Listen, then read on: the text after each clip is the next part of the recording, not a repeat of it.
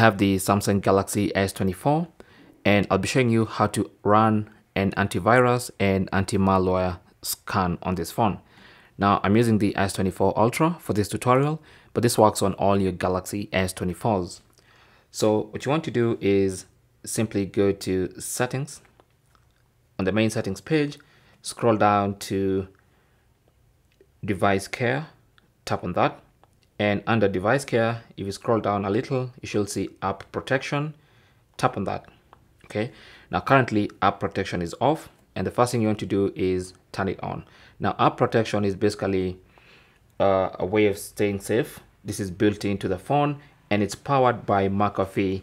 And if you know McAfee, it's an antivirus company. Okay, so let's turn that on. And as soon as you turn it on, you'll have the option to scan the phone right now. So tap on scan phone and it should start scanning for any malware or antivirus. And it's gonna go through every single part of your phone, every app, and check it out.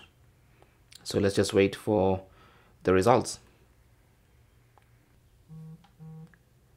So once it's done, if there are any threats detected, it will let you know. If they're not, it will tell you no threats found. So if you leave it like this, then it means your phone will be automatically scanning for malware and virus behind the scenes. So you can leave it like that.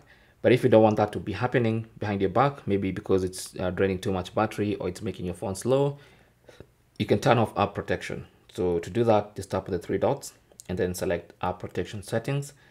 And then you can disable it from here. Okay. Thanks for watching. Comments and questions down below, and good luck.